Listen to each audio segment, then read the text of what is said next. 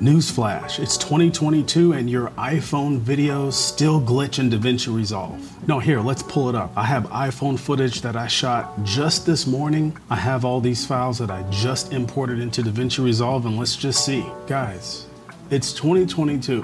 Now, this may sound comical, but I have an iPhone 12 and it's literally still doing this in DaVinci Resolve 18. I work with iPhone footage on the regular, week in and week out. I even do some product commercial work for small businesses where they may have customers that have some iPhone clips that they want to integrate into one of their latest commercials. So I've worked with iPhone 13, 12, 14, doesn't matter. All we have to do is highlight all of the clips, right click and generate optimized media. Head over to the playback tab on the top of DaVinci Resolve. Make sure that use optimized media if available is checked. And as you can see, as we scrub through this timeline, there is not a single glitch in any one of these clips. One thing to note is that these optimized files aren't necessarily optimized for space. So what you have to do is make sure that you're monitoring the folder that all of these optimized files are being rendered into. Head over to the cogwheel at the bottom right, and under master settings, if we scroll down just a bit, we see working folders, and under cache files location, this is where all your files are going to be saved. So make sure you save it wherever you want it to save to.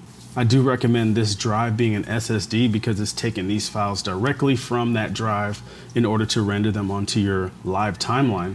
But in any case, when your project is complete, you can go back into that folder, which for me is in this SSD drive under cache clip, and I can literally go through each one of the files, highlight all of them and delete them.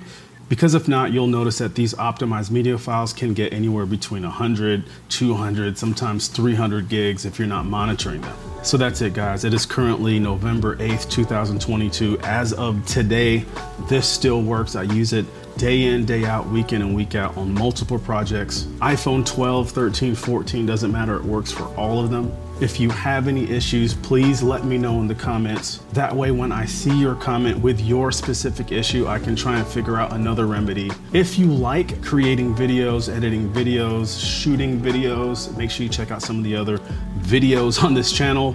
But until then, I'll see you guys in one of my next videos. That's a lot of videos.